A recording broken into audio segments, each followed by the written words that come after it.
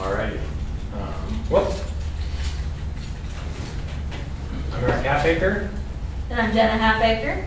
And we're actually representing the Last Frontier Adventure Club.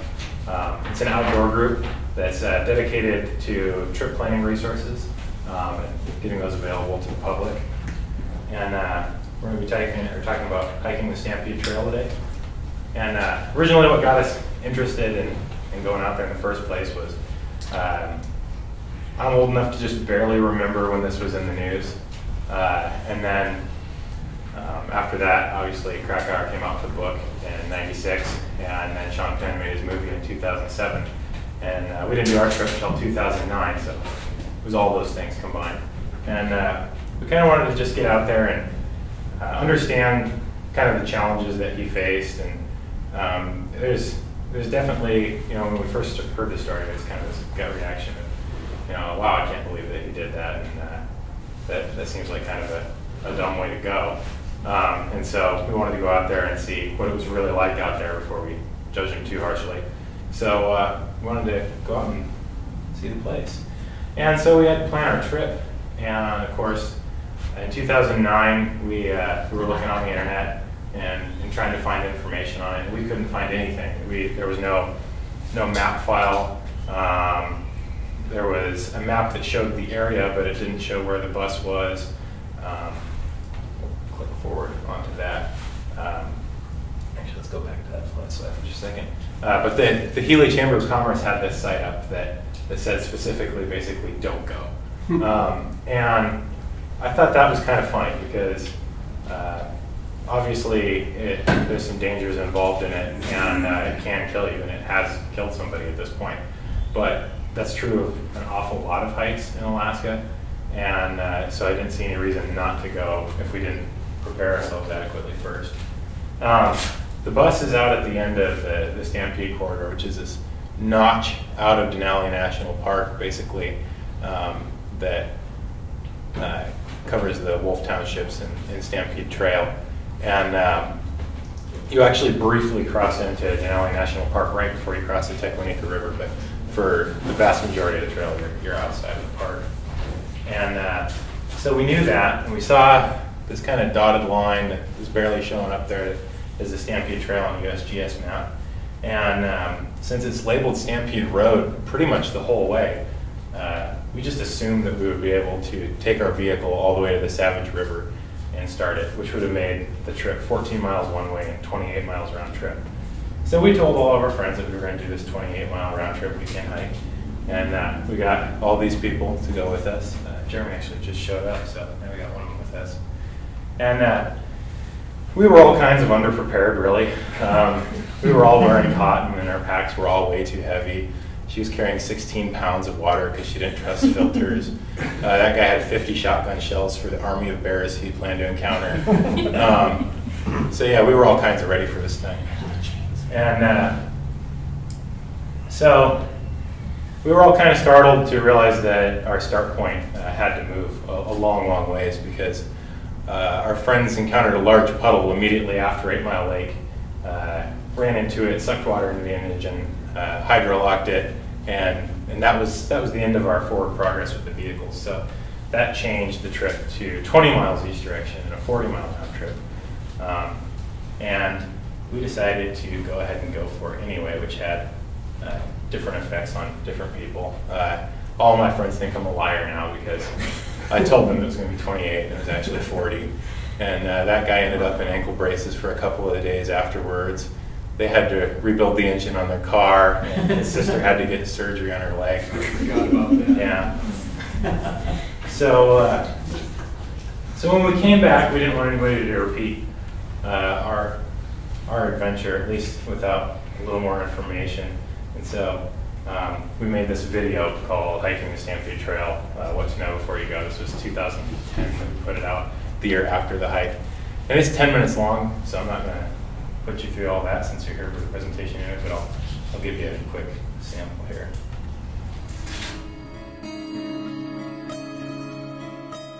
My first thought was that I felt very accomplished for having hiked 40 miles, or 20 miles in, I guess. But after a few minutes, it kind of set in that Chris, himself had made the bus his resting place, his final resting place, in search of stolen purpose to life. So it's a very powerful message. And it took a while for that to finally sink in after hiking so long, but the message was still there. When I stepped in the bus, I got goosebumps all over. It was unlike anything before to have walked that far and then finally made it. To see everything just like it was in the movie, it was unreal. Yeah, it's like you're stepping into somebody else's life, stepping into this bus, and just knowing that kid came out here and trying to fulfill his dream and then died in the process. It was very, very moving for me. So that video, immediately there was really an overwhelming response to that. Right now, I think we're at like 84,000 views or something on that. And for a while there, well, during every summer, I get about 10 emails a day from people asking questions. And eventually I wanted to, and we started getting some press contacts, people asking questions, asking if they could use our video for different things, or sections of our video. And I wanted to address a lot of these questions. Actually, what it was is I got tired of answering the same questions over and over in emails. And so we built a website to answer most of those questions in detail. One of the biggest things that we did is we put up a full map file that you could download, open in Google Earth, throw it on your GPS, whatever. And now there's an accurate track, and it shows you where you can start and where the bus is located. And then the other thing that we did is we threw a bunch of articles about various things that you should bring, other people's trips, river crossing techniques. And then Chris's sister actually wrote us a letter to attach to the site, asking people a couple of things. One, to be respectful and not vandalize it once they got there, which is a real issue. And two, not to go out there if it's not within your capabilities, because every single time somebody goes out there underprepared and gets rescued, it makes it that much more likely that the thing's going to get yanked out of there, so people can't go to it anymore. Which is something that I personally hope to prevent, so we put that up there. Through that, actually, we realized that a lack of good information and map files on trails in Alaska was not unique to Stampede Trail. It's most trails. And so we started trying to map every single trail. And we've done about 30 so far, and that's our ongoing project. So we're going to walk through the hike kind of from the beginning out to the bus. Take you through the steps. And the trail begins at 8 Mile Lake. Hey everybody, I am here at 8 Mile Lake, and I'm about to start hiking down the Stampede Trail. It's kind of windy, but it's about 50 degrees. It's pretty nice. I got a heavy pack because I'm carrying some gear out for a later expedition, and I'm going to get hitting the trail now. And that's 8 Mile Lake on the map there. From that portion, for the first 5 miles of the trail, it's actually heavily used by Jeeps, Argos, and four-wheelers that are all part of guided tours. And it's gotten so rutted up that unless you have a high clearance 4x4, you're not going to be able to get through that section, as we discovered. That's changing. The company that runs that Jeep tour has actually secured a permit to fix what they broke, basically, and they're going to level that back out and make that more passable. That's supposed to happen, I think, sometime in the next couple of years. All of their camps are located about 4.5 to 5 miles in, and like I say, so lots of traffic on that section. Pretty easy going. I mean, you can find a high spot and get around most of the mud when you're walking or biking. But from there, Fish Creek kind of winds through the trail and becomes the trail, and it's at this part where basically give up on having dry feet. It's not going to happen. And don't wear waterproof boots, because you're just going to fill them full of water, and then they'll hold the water in the rest of the trek. Something that'll drain is going to be a lot better. So I just passed the Jeep camp and talked to Mike Kramer for a minute there, and come around the corner, and Here's this sign somebody put up letting you know how far the bus is. So, got quite a ways to go if I'm going to make it there tonight. Oftentimes, Stampede Trail is really more like Stampede Creek. So trying to hike this and keep your feet dry is really just an exercise in futility. Immediately after that, you come to this field that's just super muddy. It would seem like you could pick a route through that that would keep you from getting like up to your knees in mud on foot. But if it's been raining much lately, it's not that way. You even step off into the grass and you just kind of ride on in. And to illustrate how muddy it is, that is a pickup with 54-inch tires on it, sunk down to its frame. And there's a sign there that says 4x4 vehicles not recommended going past this, but I know that guy and he does not care. After that, there's a big series of beaver ponds. And most of the people that I've talked to that have gone out there, beavers are about the only wildlife they've seen. Either that or that and moose. I've only talked to a couple of people who've ever seen bear. I've seen plenty of bear sign, but I have not seen a bear. So they're there, but apparently they're camera shy. There's a beaver in the beaver pond. Oh, there he goes. So after the beaver ponds, you cross Fish Creek one last time, and it's a really slow-moving creek, but it's deep. It's probably like knee deep, and maybe from me to the wall across. There's not really like a current there you have to worry about. You're just going to get a little bit wet.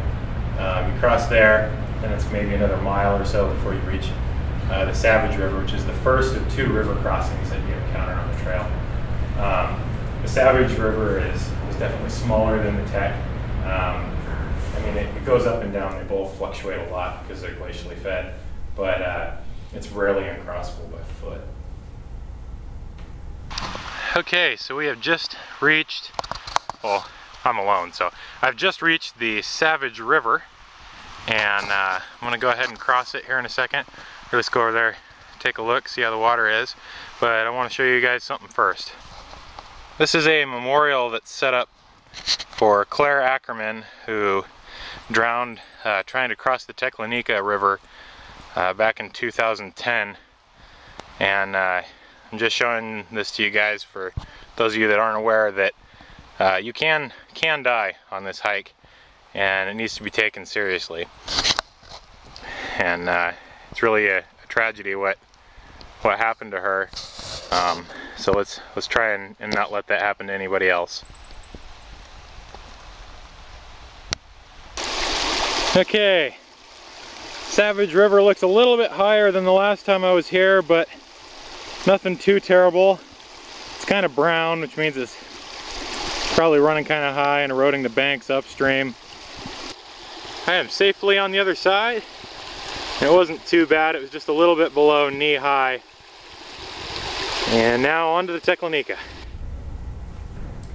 So the Savage River crossing is it's actually about 1.5 miles before the Teclanica crossing, and right north of the trail there, those 2 rivers come together. The Teclanica is a much more substantial river. It's wider and deeper, and faster probably too. Not colder though, they're both pretty cold. But, and as you saw in that clip at the Savage River, the reason the memorial is at the Savage River is because when her mom went out to set the memorial, the Savage River was so high that her mom, for obvious reasons, didn't want to cross it.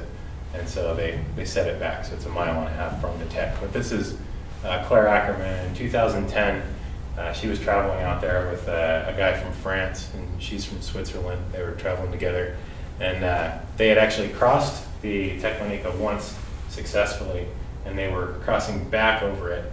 And when they came back, what happened is somebody tied a rope across the river, which, as far as crossing techniques go, you can hold on to a rope and cross a river.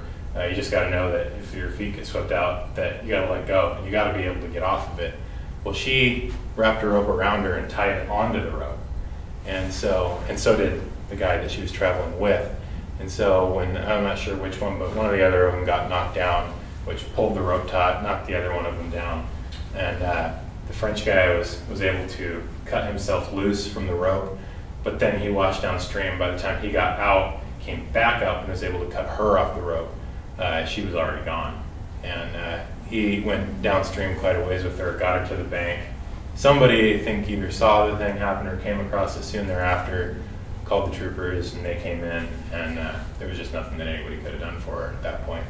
The thing to take from that then is absolutely under no circumstances tie into a rope when you're crossing. You can use it for stabilization, but there's actually better methods still. But tying it into it, it just anchors you in the middle of the water, and you're held under and you can't get back up. So I really wanted to emphasize that point.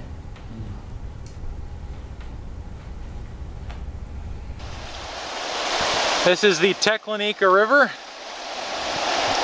and it actually, I mean, it's moving right along, and up there it looks pretty splashy, but it doesn't really look that deep. I'm not going to wade across it though. I'm going to go ahead and use the raft.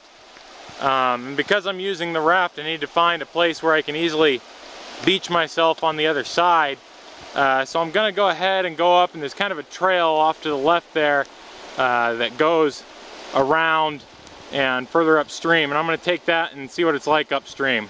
So the river was a little bit higher today than last time I was here, and so you can actually see where the braids come together down there, but there's like another braid through the woods there, and I crossed that one, which was really swift. I just went screaming down it in the pack raft. Thought I was going to roll once. And then this one here, I don't think it's actually too deep, but I didn't find a place. I mean, it's all cut bank up there, and I didn't find a place to beach the boat until right here. So I kind of lost most of my upstream progress.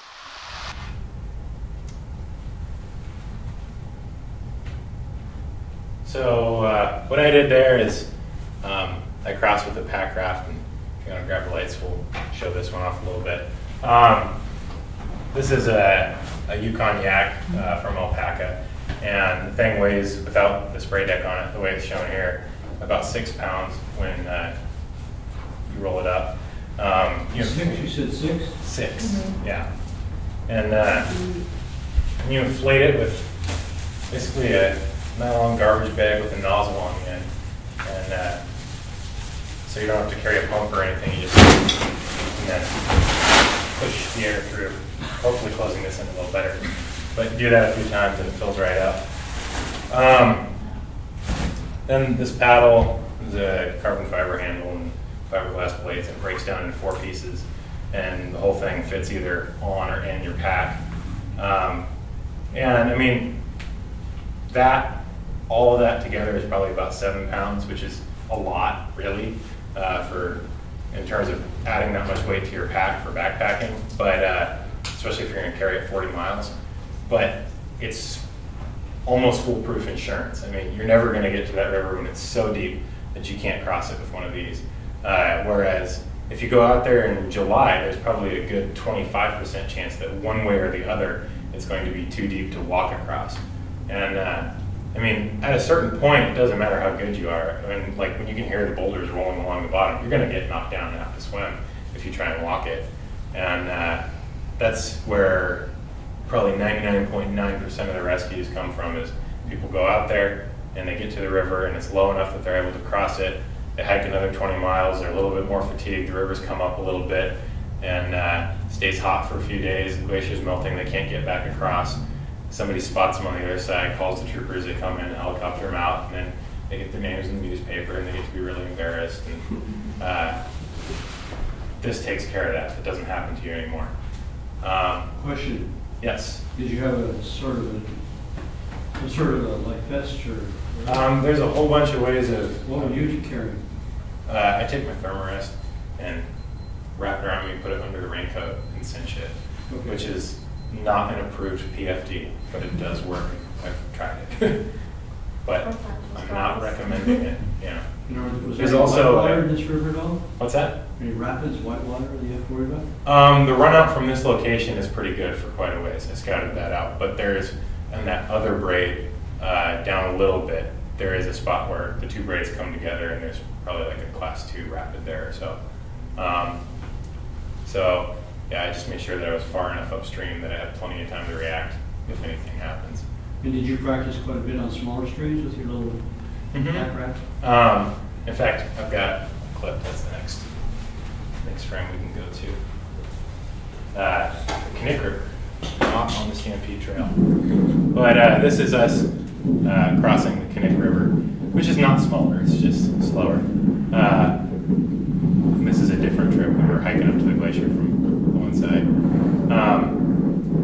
and they work real well for that. We've got a diagram here. In something like that where it's moving moderate speed, you just kind of angle upstream and to the shore that you want to go at about a 45 and paddle like hell. And you want to scout out a spot where you've got an eddy to start in and an eddy to end in. How you define an eddy for those who might not know? What's that? Oh, okay, yes. That's a spot where there's some kind of obstacle breaking the current, and there's a still spot in the water. And I mean, you can see them like there's a glassy spot on the far side, which that would be actually a fairly difficult one to aim for, but there were a couple more that are off to the right in this shot. I think one of them that actually landed in. So you're trying to start somewhere where there's a little bit of a break in the current, because getting into water that's moving that fast, if you just slide off the bank into it and you're not real experienced at doing that, you're more likely than not just going to roll.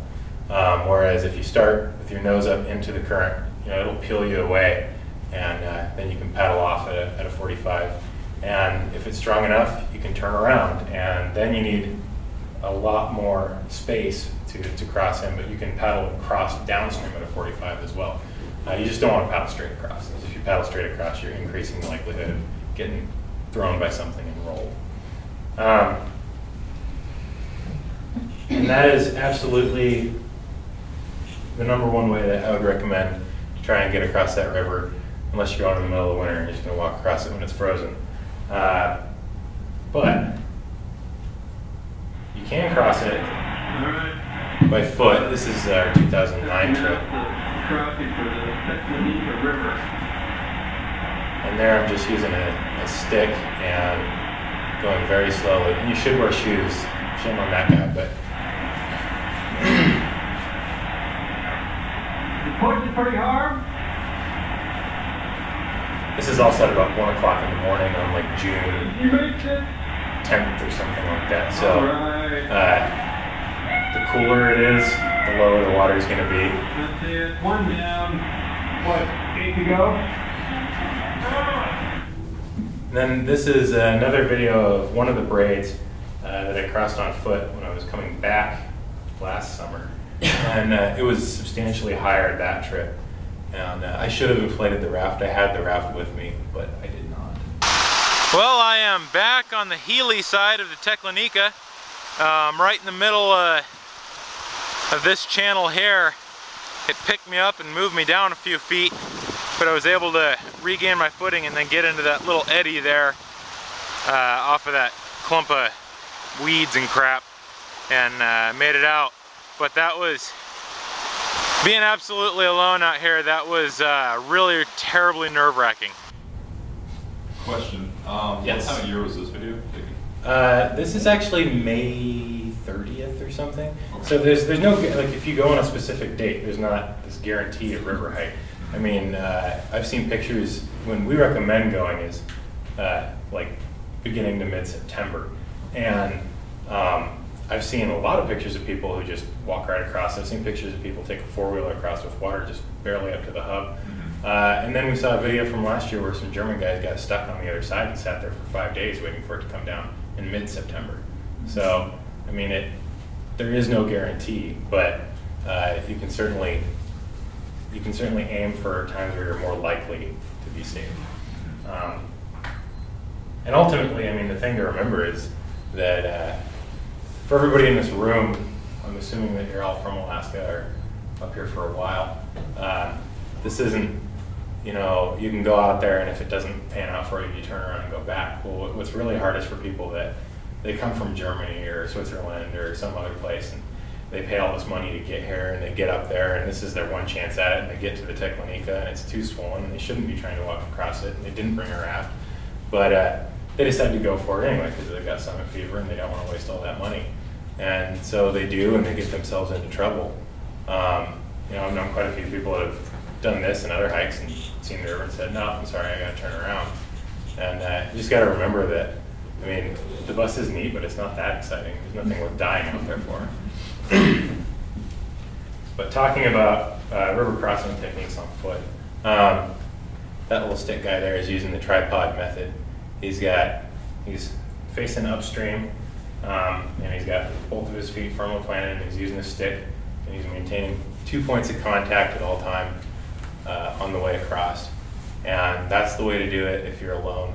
There's a number of methods to use if you're in a group, but the one that we've used and has worked pretty successfully for us is line everybody up from biggest to smallest, and biggest person breaks most of the current. Everybody along the way down is experiencing less force from the river because there's somebody upstream causing a small eddy.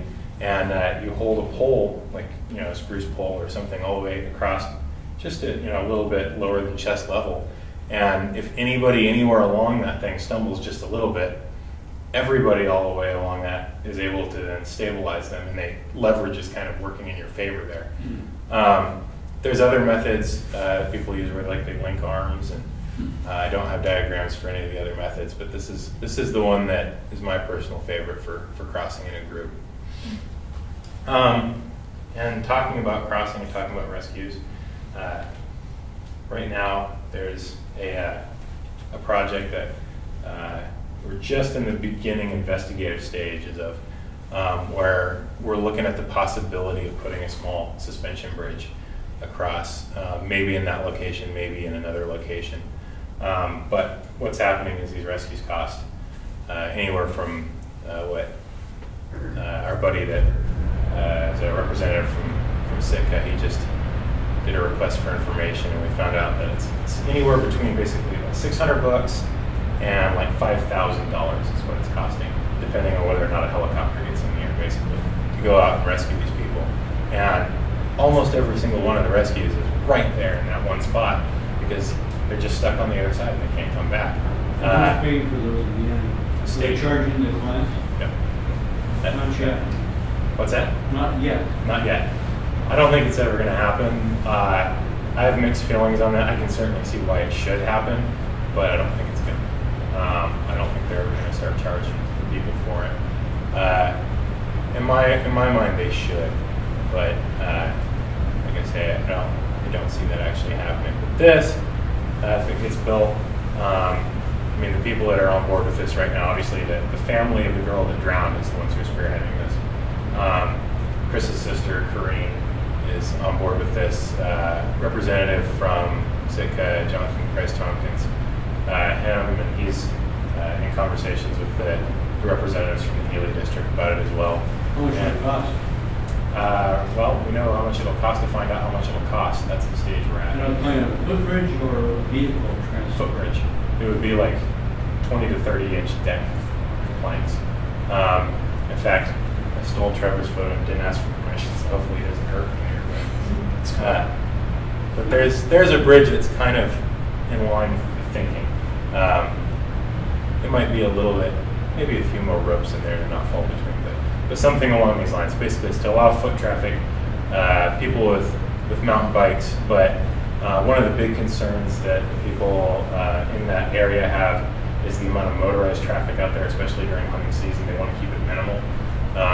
So they don't want a bridge big enough to let four-wheeler pass. So those are the conversations that are going on right now. If this ever gets built, it's going to be probably 2 or 3 years. When you're fording the river, do you keep your pack buckled in front and chest strap on? No, absolutely, yeah. Unbuckle all your straps so that if you do fall in, you can get away from your pack. That's a good point. Glad you brought that up. bus park. That's true.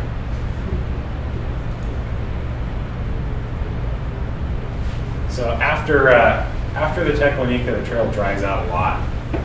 If you're going to put on new socks, now's the time. And you got 10 miles from there to the bus, and there's only a couple of little stream crossings. It tends to be kind of long and a little bit monotonous after that for a while. So, just encountered the first bear tracks that I've seen on the trail. They're not too huge. I mean, there's the can of bear spray compared to the palm of the track. So, hopefully I don't get eaten. We are looking back down the trail towards the Teclanica River Valley. I'm using it as an excuse to take a breather because I'm going to try to make it all the way to the bus tonight, but I am getting tired already, so I'm going to have to keep pushing. Okay, so I am stopping here to take a little breather before I go the last. To be honest, I think it's like 5 or 6 miles still to the bus, but after as far as I've gone, there's no way I'm stopping yet.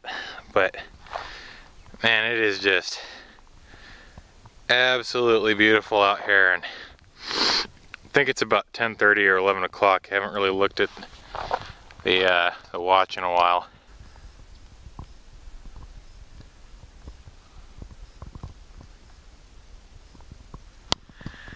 I've been yelling, "Hey bear," this whole time, and so far this is the only wildlife that I've seen. Hey bunny. Yeah, after about 18 miles, that guy kind of like jumped through some brush and it was pitch black, and I drew my bear spray on him, but I decided to let him go.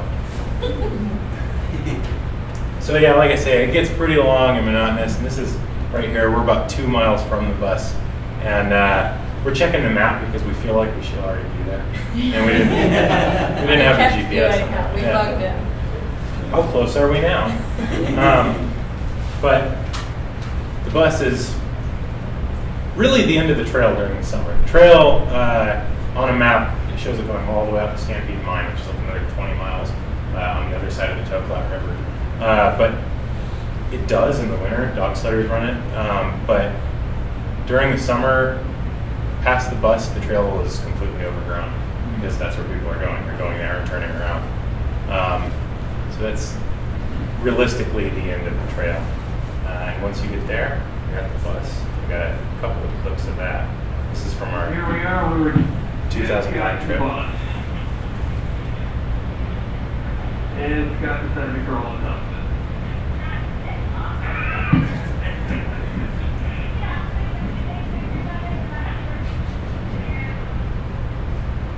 We wanted to recreate the movie cover. And then it is dark. So here it is. That's the bus.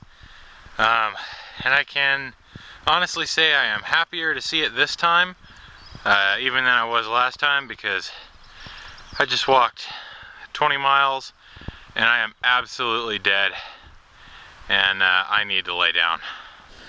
Okay, so it's morning, and the bus is very, very torn up.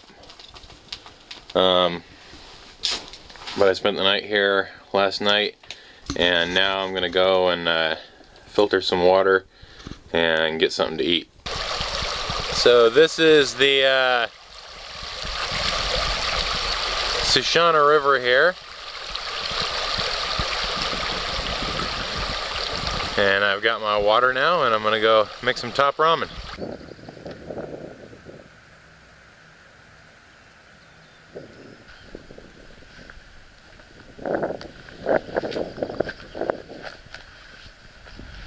How did that bus get there? Does anyone know? Yes, in fact, I'm going to wait 2 slides for that. But there it is. That's bus 142. That's our picture from 2009. And we'll talk about how it looks a little bit different now. These are some pictures actually that I got from a lady named Mickey Hines, and her father, Jess Mariner, was actually the one who converted Bus 142 into living quarters for his family while he was working for the Utan Construction Company. And so they would just drag the bus along to where they were working on the road, and that's where his family lived during the summer of '62, I think it was. That's a picture of Mickey down there in the lower right-hand corner. There's actually some pretty incredible stuff. These are all stills from 8mm footage, so she has video of all this. So dragged it with a cat, right? Yes, yeah, they were drug in. There was a total of 4 buses, and 3 of them were being hauled out in a bus train. And 142 broke its axle exactly where it is right now.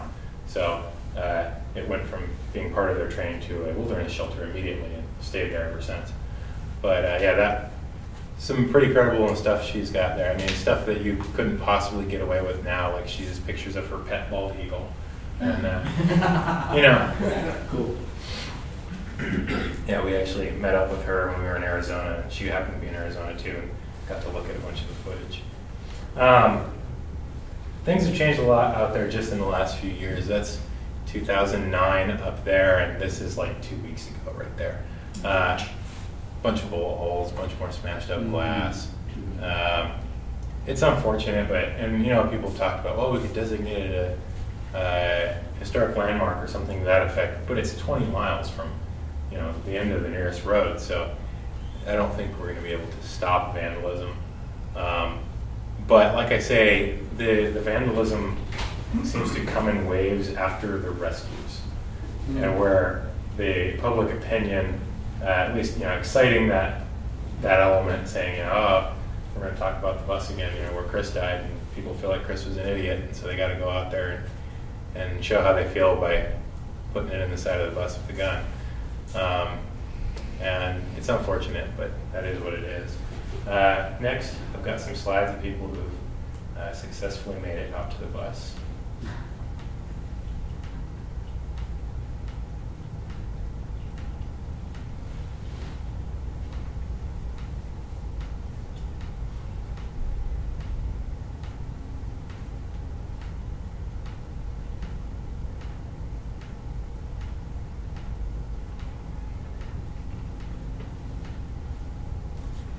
And my point in showing that all like that is that for every person who gets rescued there's actually a heck of a lot of people that successfully make it and you never hear about.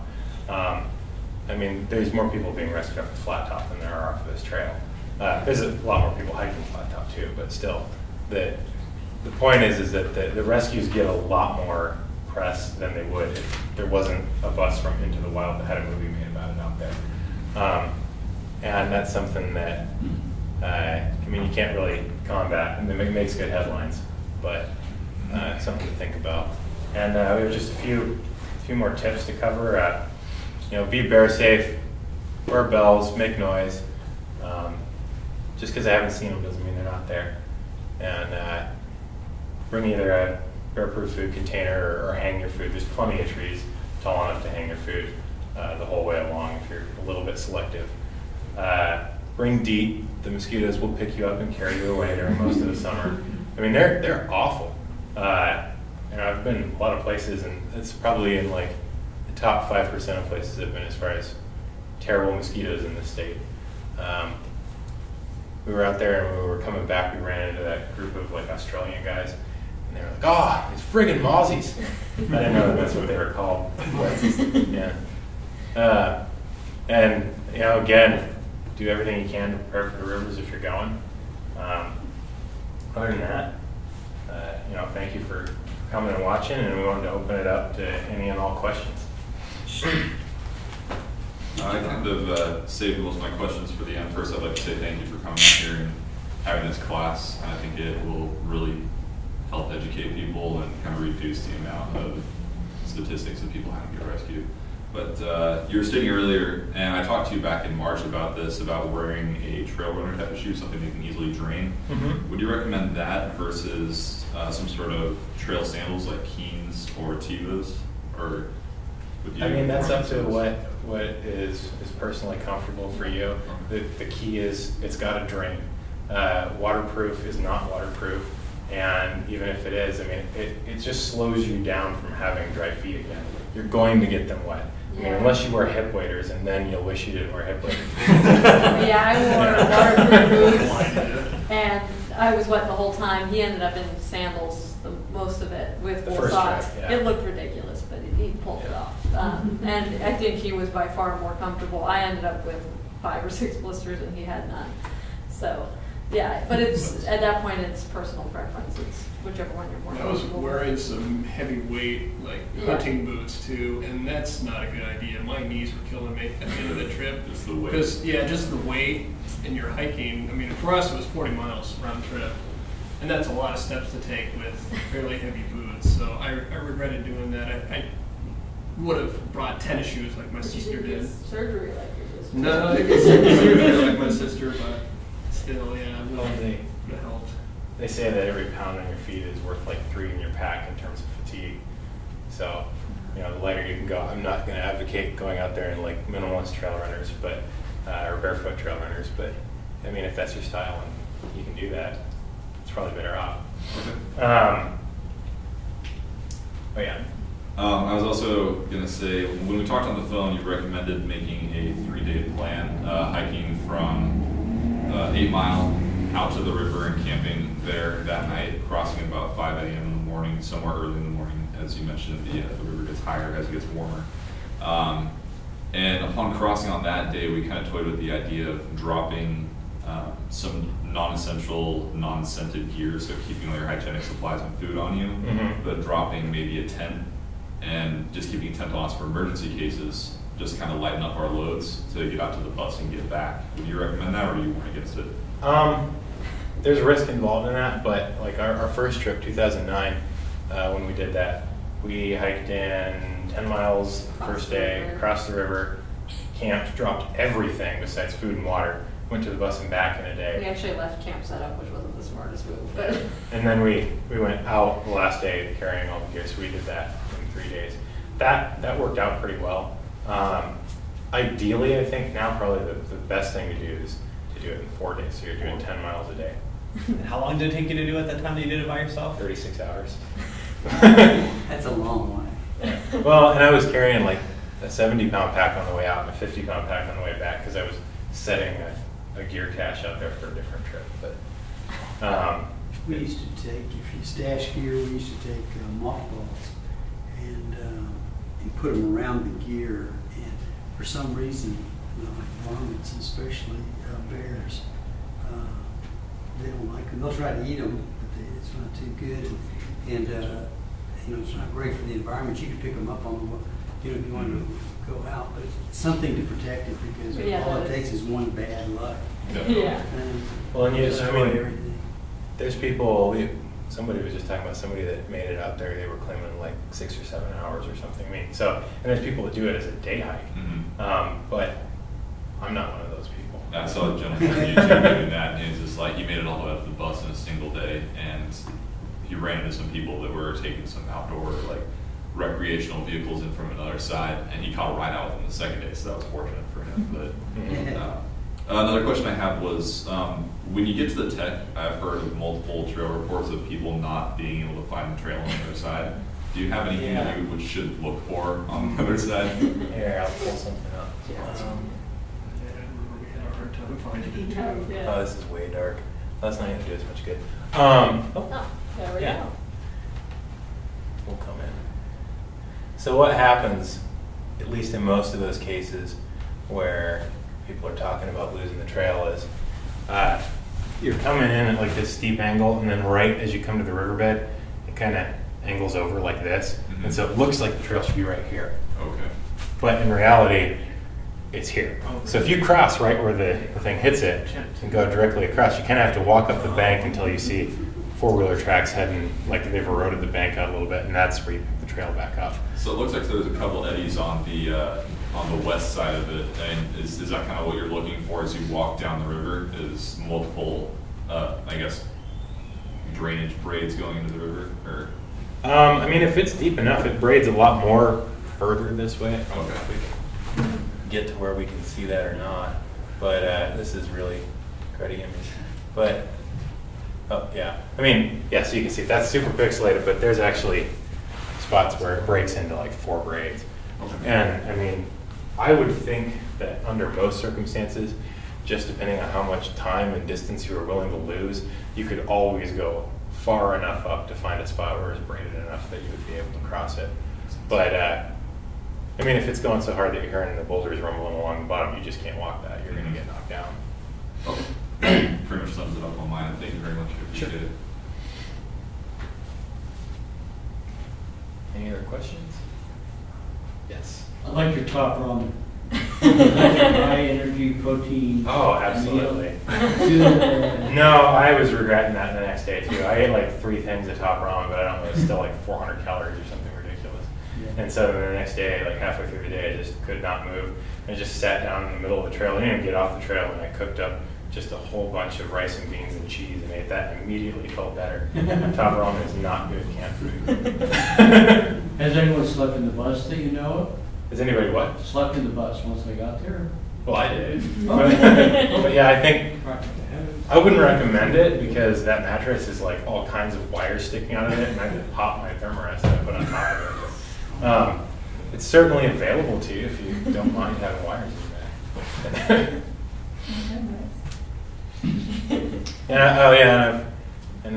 Yeah, when people see that I did that, I get different comments about that. You know, like, a guy died there, right? But that was a while ago. I would have. And it was also 1 o'clock in the morning, and I just hiked the 20 miles, and I had intended to sleep outside in a bivy sack that I brought with me. By the time I got there, I just kind of laid down and didn't get up until the next day. Is there a foundation or anything in memory of this kid, you know? There actually is a Christopher McCandless Foundation. And are you doing anything particular with money, with the trail, or? Nothing towards the trail. It's run by his parents. Yeah, it's run by his parents, and they haven't done anything towards the trail yet. It's mostly like helping single moms kind of thing that they're doing with the money. I mean, like their proceeds that they got from the movie and book and all that, that's all kind of fun. Wow.